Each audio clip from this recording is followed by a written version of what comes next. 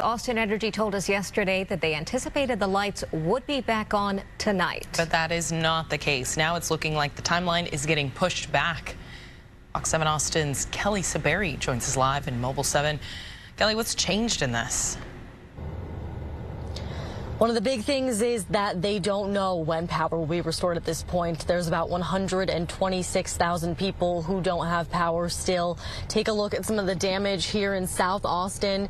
The trees are down. Some of these homes don't have power still. You know, this is a big part of the problem. Austin Energy says they felt confident with their initial estimate that the power would be restored by tonight, but there were more obstacles than they planned for. As the general manager of Austin Energy described yesterday, it feels like they're taking 2 steps forward and 3 steps back. That's because as they restore power, the same circuit can get knocked out by ice and trees again.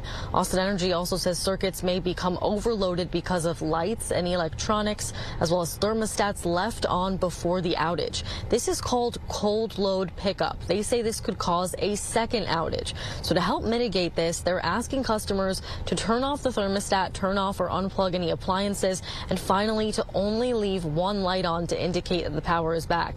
The mayor expressed his frustrations yesterday, saying he is without power too, and adding that a press conference should have come sooner to answer your questions given to the media, given to us, so that we could ask them for you. The mayor says City Council has an oversight committee for Austin Energy to evaluate the response, and that there will be an after-action report later on as well. You know, if you have any downed power lines or anything of that nature, you don't want to be the one to touch it. You want to leave that to Austin Energy. It's another important reminder that they gave us yesterday. Back to you.